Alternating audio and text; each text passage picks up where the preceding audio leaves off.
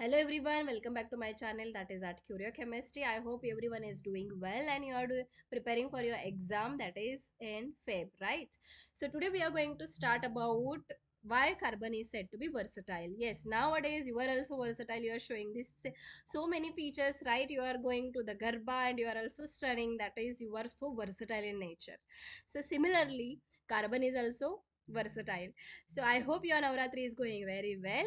So let's begin with the first reason why carbon is said to be versatile in nature. So, carbon has the unique ability to form bonds with other atoms, right? You are also playing Garba with any other, means if you don't know that person, still you are you are doing the Garba with that person.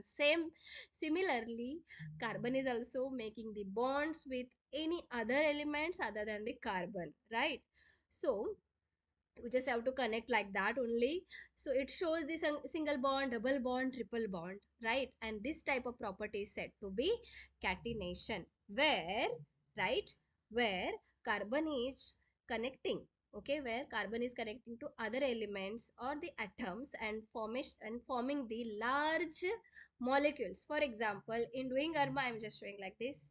Okay, we are making one circle and we are standing like this, and then we are moving, so moving, and we are making a large molecule. Yes, we can connect, right? So this type of property is said to be catenation property.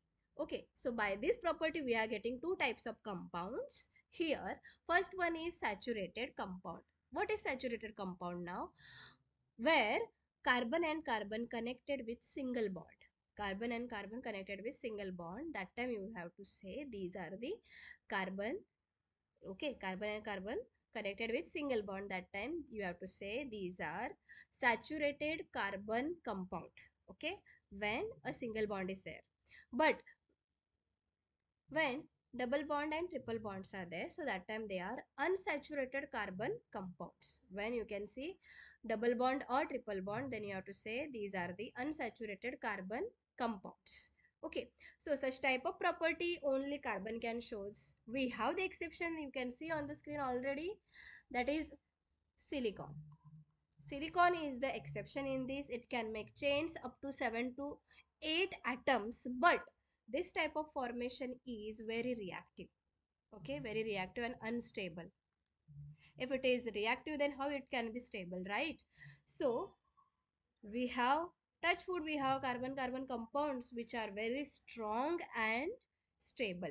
So this gives us a large number of compounds with many atoms linked with each other. Okay, so the second reason is that carbon showing 4 valency. Because of that, it can bond with any other element, that is particularly monovalent. Then monovalent means they are having the one valence. So we have oxygen, hydrogen, sulfur, nitrogen and chlorine, so on. So, and many other element gives rise as compounds with specific properties which depends on the element other than the carbon present in the molecule. For example, when you connect carbon and sulfur, so here particularly we will focus on the sulfur characteristics as compared to the carbon. Okay, this is the benefit here. Now, because of the small size of the carbon, it enables the nucleus, yes, it having the small size, that's why it's the nucleus to hold on the shared paired electrons strongly. But the bonds formed by elements having larger atoms, they are much weaker than as compared to the carbon. Okay, so these are the reasons why carbon is showing the versatile nature. So I hope you understood about the particularly why carbon is in versatile nature, right?